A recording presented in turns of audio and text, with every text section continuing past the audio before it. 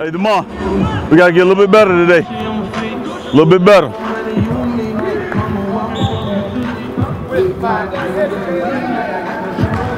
Hey, you guys got to eliminate the mistakes you made yesterday. Eliminate mistakes you made yesterday, okay? Hey, Nate, you understand what I'm saying, though?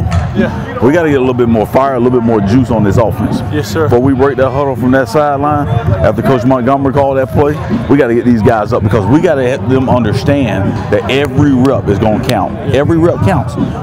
We take it for granted that, okay, eventually we're going to wind up being productive and successful. Yeah. Whereas we can't wait on it. It's the time is now. We got to just approach it. Exactly. Yeah. There you go. That's better, Sidney. That's better. Yes. Got good knees. I like that. Go. Ball up. Spin. There you go. Good job. Nice and tight. Hey, listen.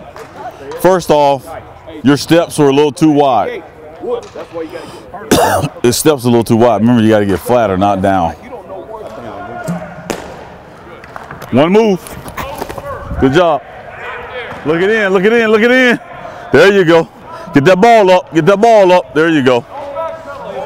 I give you got a little flavor. Some Isley brothers. We don't need Isley brothers right now. Hey, that's not up tempo what we need. Stuff y'all listen to, they just sample off people like the Isley brothers.